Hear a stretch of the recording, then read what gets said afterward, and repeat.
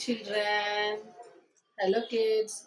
Today we are going to do a dabbing. What you all know what is dabbing? What is this? This is a sheep. What is this? This is not sheep. Sheep. Okay. Today we are going to do a sponge dabbing for this.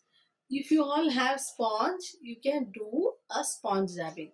If you all don't have the sponge, you can use a tissue paper. What paper?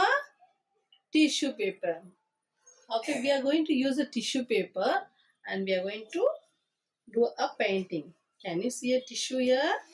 Yes. Take tissue, fold it like this. Now what you have to do is just dip in the paint. Okay, like this.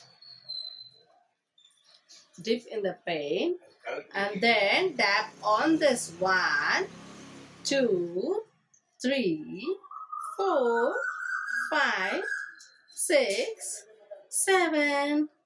Well, is it nice? Which color you like, you all can do with that color. Okay, kids? This is called sponge dabbing.